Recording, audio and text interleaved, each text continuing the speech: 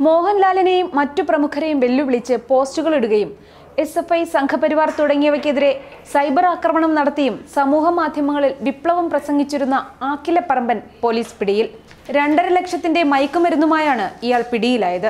തൃശൂർ സ്വദേശി നസീഫ് അഷ്റഫ്, സുഹൃത്ത് PP നവാസ് എന്നിവരാണ് മയക്കുമരുന്ന് കടത്തുന്നതിനിടെ എക്സൈസ് സംഘത്തിന്റെ പിടിയിലായത്. ബംഗളൂരുവിൽ നിന്ന് വാങ്ങിയ ഹാഷിഷ് കൊച്ചിയിൽ ഇടനിലക്കാരനു കൈമാറാൻ കൊണ്ടുപോകുമ്പോഴാണ് ഇവർ പിടിയിലായത്. ലഹരിമരുന്ന് കൊണ്ടുവന്ന കാർ പോലീസ് കസ്റ്റഡിയിലെടുത്തു. പിടിയിലായ നസീഫ് അഷ്റഫ് ആക്കിലപ്പറമ്പൻ എന്നാണ് സമൂഹ മാധ്യമങ്ങളിൽ അറിയപ്പെടുന്നത്. സൈബർ പോരാളി എന്നറിയപ്പെടുന്ന ആക്കിലപ്പറമ്പൻ മോഹൻലാലിനെ അധിക്ഷേപിച്ച് വീഡിയോകൾ അപ്ലോഡ് ചെയ്താണ് സമൂഹ മാധ്യമങ്ങളിൽ ശ്രദ്ധേയനാവുന്നത്. SFIയെയും സംഘപരിവാറിനെയും ഒക്കെ FBയിലൂടെ പച്ചത്തെറി വിളിച്ചു. സൈബർ ഗുണ്ടകളുമായി ഇയാൾ ബന്ധം സ്ഥാപിച്ചു. ഈ സൗഹൃദ വലയം ഉപയോഗിച്ച് സോഷ്യൽ മീഡിയയിൽ വളരുകയായിരുന്നു നസീഹിന്റെ ലക്ഷ്യം. സാമൂഹിക പ്രതിബദ്ധതയുണ്ടെന്ന് വെളിപ്പെടുത്തുന്ന തരത്തിലായിരുന്നു നസീഹിന്റെ ഫേസ്ബുക്ക് പോസ്റ്റുകൾ.